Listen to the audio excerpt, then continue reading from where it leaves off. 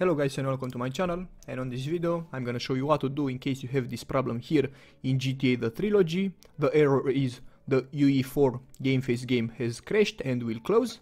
But before we start this video, don't forget to hit the like and the subscribe button because I'm trying to reach 1,000 subs as fast as possible, so don't forget to subscribe.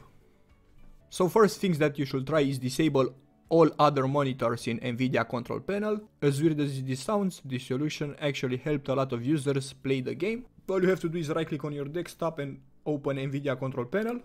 And here you have to go to set up multiple displays. You have to uncheck the monitor that you don't want to use and the main one to remain checked that you want to use while playing the game. After you finish playing the game, you can recheck the monitor, or you can recheck the monitor after you entered the game. Second thing you should try is disable duplicate options when using extra monitors. To do that, you have to press Windows key plus P, and here you have to check PC screen only. Hopefully after trying this the problem won't occur anymore. The third thing that you should try is delete temporary files.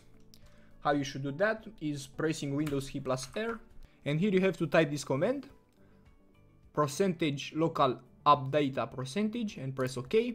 And here you have to find GTA 5 The Trilogy and delete it.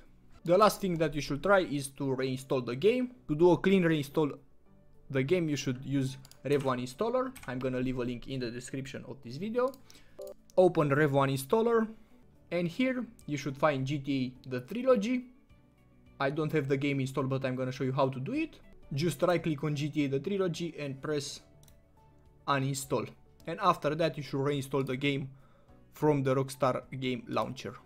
So these were the whole fixes that I was able to find in this short period of time. But if your game still doesn't work, I'm gonna leave a link down below in the description with an article that is updated every single day with new fixes about this issue.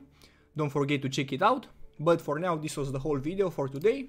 I hope you like it, I hope it was useful. Don't forget to hit the like and the subscribe button. I was Buzz from BuzzTech. Until next time, have a nice day.